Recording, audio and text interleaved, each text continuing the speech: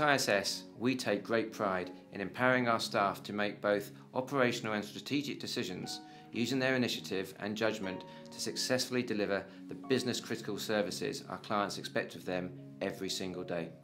Now, what is obvious to me is that these are the very same skills that our armed forces train into their staff from day one, and then put to the test in often challenging, high-pressure environments.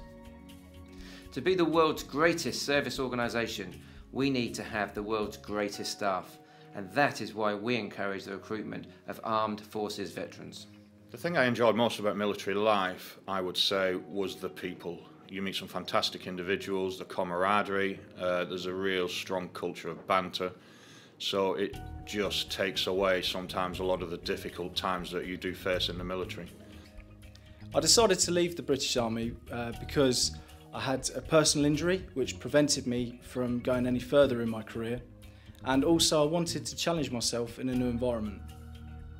I think people's greatest concerns when they first leave the armed forces is the standard fear of the unknown as such. So whilst they know they've got a certain amount of skills that are transferable, they're informed of this during the transition process, what they're perhaps less sure of, what are the social norms in the corporate workplace, what they can and can't do. I think there's a propensity to lean towards being overly careful, and I certainly was, where you're overly cautious. But that will come down with time and they'll start to relax into being a civilian. What we're looking for when we're recruiting service personnel are their transferable skills, what they can bring to our business.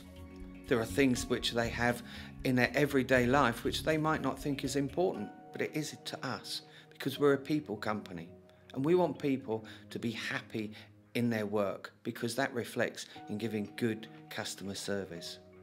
I would say the key skills that I achieved while I was in the Royal Navy would be leadership. You get an awful lot of leadership training, but it's also given the opportunity to develop those leadership skills. The ability to work as an individual and as a team player.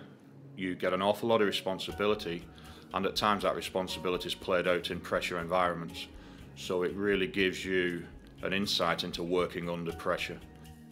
Ex-service personnel can bring a number of things to a role within the business. First of all, because they're transferring from a previous career, they'll be mature individuals anyway. Most of them will have been working in teams and working in a team environment. It's really important to us. Other things, though, when we start to think about it, are things like that they have an ability to understand complex arrangements, carrying out instructions. And what strikes me about the people that I've come across working from the military is that they're pretty much all finishers. They want to see a job through, get it done, and get it done well.